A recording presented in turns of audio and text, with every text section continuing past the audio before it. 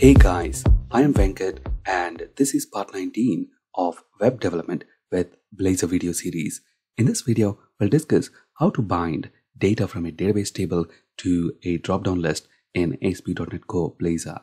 Another common use case is to bind an enum to a drop-down list. So we'll be discussing binding an enum as well. Now, here's what we want to be able to do. At the moment, using this data grid, we can perform CRUD operations. That is, create, read, update, and delete employees from the underlying employees database table.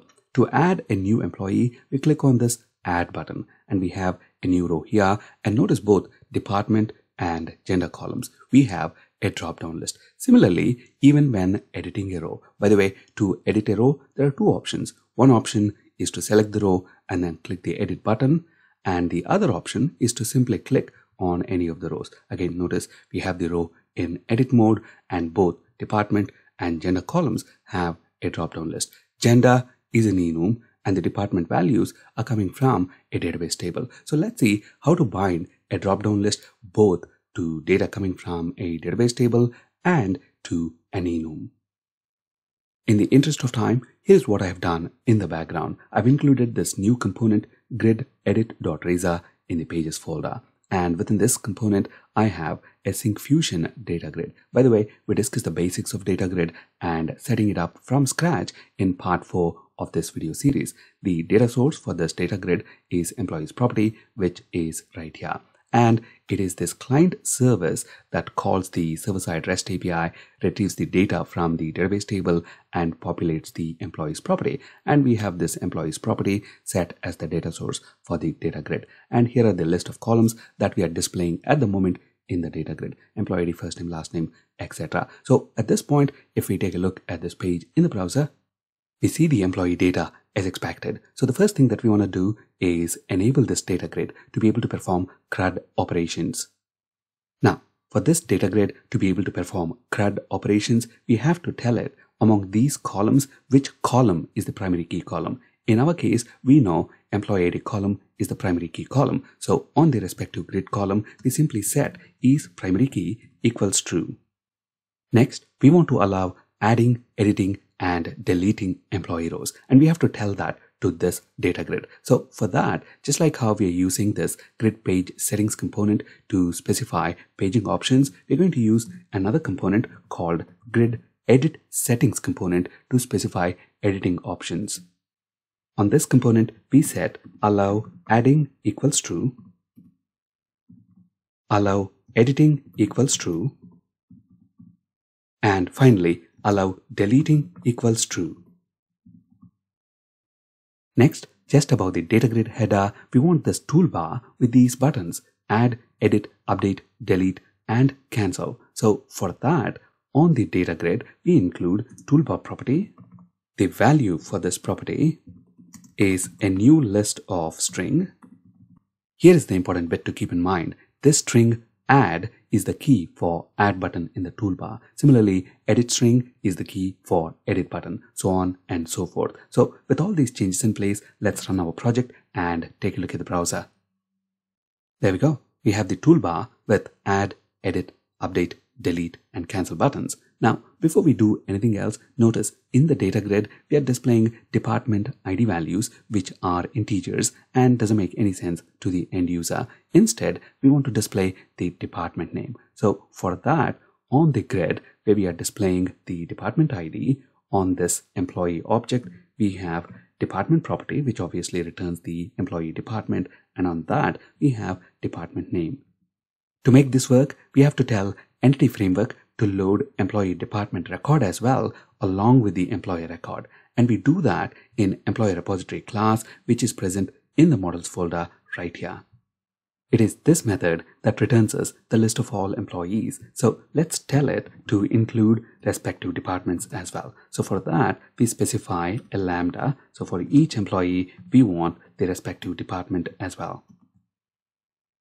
Notice department column name is empty, and at the bottom here we also have an unhandled exception. And if we take a look at the browser development tools, the exception is object reference not set to an instance of an object, basically a null reference exception. And that's because when binding a complex object like department to a grid column, we use a different syntax. First of all, we don't need this name of keyword here, and we also don't need this employee dot prefix. So let's get rid of that, and then department dot department name we include in double quotes.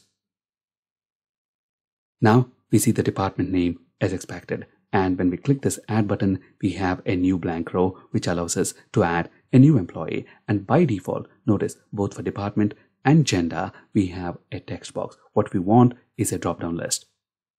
These employee departments are present in the departments database table. Now we have already created a REST API. So if we navigate to our root application URL /API/departments, we see the list of all departments. We created this REST API from scratch in part 5 of this video series. So what we want to do is call this REST API and bind this list of departments to a drop-down list.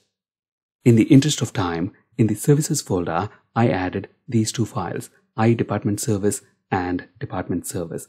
These two files are very similar to iEmployee Service and Employee Service. Basically, these two services, Employee Service and Department Service, are client-side proxy services that call our server-side REST API. We discussed implementing employee service in our previous videos in this series. So this department service is very similar to it. In the interest of time, I have added these files in the background. So if we take a look at iDepartment Service interface, notice it's pretty straightforward. We have two methods here, get all departments, which returns us the list of departments, and get department returns a specific department by ID. And we have the implementation in this file, department service, which obviously implements the interface. We have a constructor here. We are injecting HTTP client into this service using dependency injection, and then we are using it to call our server-side REST API endpoint API/departments, and we know this endpoint returns us the list of all departments. So basically, this client-side service get all departments method is going to return the list of all departments, and this method returns a specific department, that is a department by ID. Next, in the main method in program class, by the way, this program.cs file is present in our client project right here. So just like how we are registering our employee service with the dependency injection container, we need to register our department service as well. Next, in this grid edit razor page, just like how we have this employees property, we need departments property. To populate this departments property with data, we need to inject this department service into our razor page. This is very similar to how we are injecting employee service right here. And then in onInitialized async method, just like how we are initializing employees property, let's initialize departments property as well.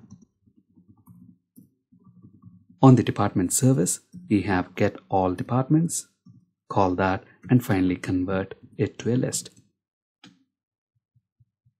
Now, when we edit a row in the data grid, we want a drop-down list as the edit interface for this department name column. So inside this grid column, let's include edit template component.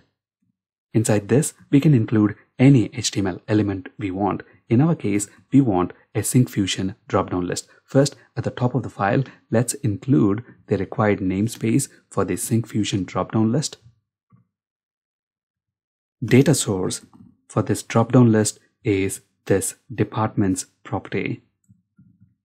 T item, that is the type of item our drop-down list is working with, is department, and T value, that is the type of value. If we take a look at our departments table, the value is actually an integer. So let's specify the value type is integer. Finally, we need to specify drop-down list text and value fields. At this point, let's actually take a look at the browser and see what we've got so far. Notice when we put this row in edit mode, we have an exception, and we can see that from the message at the bottom here, and we also have the drop-down list as expected. but we don't see the department names here. We see a text that starts with Blazor PR. Basically, what's happening here is this drop-down list is displaying the fully qualified name of the department object. Now, if we take a look at our project, the fully qualified name of the department class is blazorproject.shared.department. That is what is being displayed in the drop-down list right here at the moment. Why is that? Well, that's because this drop-down list does not know which properties it has to use as the display text and display value. We have to tell that to the drop-down list, and we do that by specifying drop-down list field settings. We want the display text to be department name and the value to be department ID. Now, when we put the row in edit mode, we see the drop-down list as expected along with its values. But there is a small problem here. Notice for this employee Sarah, department is payroll. And when we put this row in edit mode, we don't see her department selected. So what we want is this payroll to be selected in the drop-down list. To have the employee department selected, we need to set a property here called bind value. And the value for this is we have access to an implicit parameter called context. Notice it's available even in the IntelliSense, and we can typecast that to employee object type. Why employee? Well, that's because our data grid is binding to an employee object. And then on this employee object, we have department ID property. For this employee Sarah, department is payroll. And when we put this row in edit mode, notice her department is already selected in the drop-down list. At the moment, for gender column, we still have a text box, and we know gender is an enum. So let's see how to bind an enum to drop-down list. Binding a drop-down list to an enum is very similar to how we bind it to database data. So in the interest of time, let's make a copy of this edit template and paste it inside our gender grid column, and then change the bits that are required. First of all, the data source is going to be our enum values. So we need a property for that. So just like how we have employees and departments property, let's create another property that holds all the enum values. This is going to be of type string array, and let's call this gender enum values. To get all the gender enum values on the built-in enum class, we have get names. And to this, obviously, we have to pass our gender enum.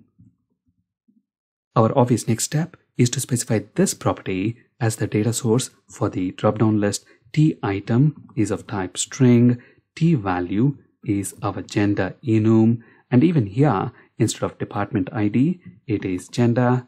And here is another important point to keep in mind. When binding a drop-down list to an enum, we don't need to specify drop-down list field settings, because the drop-down list is smart enough to use the enum display text as the text field and the underlying integer as the value field. So we can remove this drop-down list field settings component altogether. Notice now we have a drop-down list for both the columns, department and gender.